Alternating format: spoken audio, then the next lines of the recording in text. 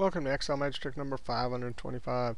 Hey, if you want to download this workbook and follow along, click on my YouTube channel and click on my college website link, and you can download the workbook Excel Magic Trick 524 to 530. Hey, someone asked about wildcards in advanced filter. Yeah, you can use wildcards in advanced filter.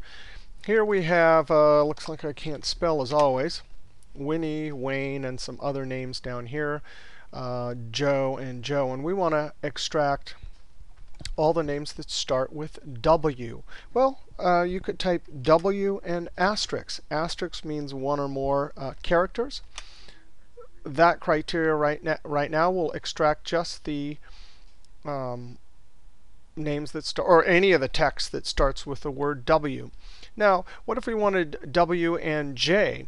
The way advanced filter works is you have to set up criteria, and the labels field names up here have to be exactly the same as these. Then you list your criteria below. And criteria, which means both things have to be met for a single record to be extracted. Or criteria goes on different levels. So I'm going to put J asterisk. So this is saying give me all the text in this column that starts with W or J, any number of characters after that. Click in the cell. I'm going to use the keyboard shortcut data. That's the location in the 2007 and 10. The keyboard shortcut in earlier versions is Alt-D-F-A for Data Advanced Filter. The keyboard shortcut in this version is much shorter. It's Alt-A-Q, and the A and Q are right next to each other, so it is quite a bit faster.